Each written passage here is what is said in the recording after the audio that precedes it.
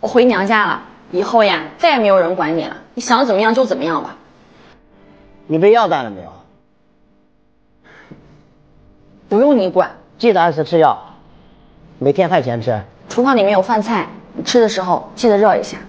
哎，对了，你要是跟嫂子吵架了，受什么委屈了，随时回来。我走了。等一下，这段时间我攒了点钱，本来打算留着给你过生日的，现在你也不需要我陪伴了，给你吧。我不要你的钱，我都不跟你一起过日子了，我要你的钱干嘛？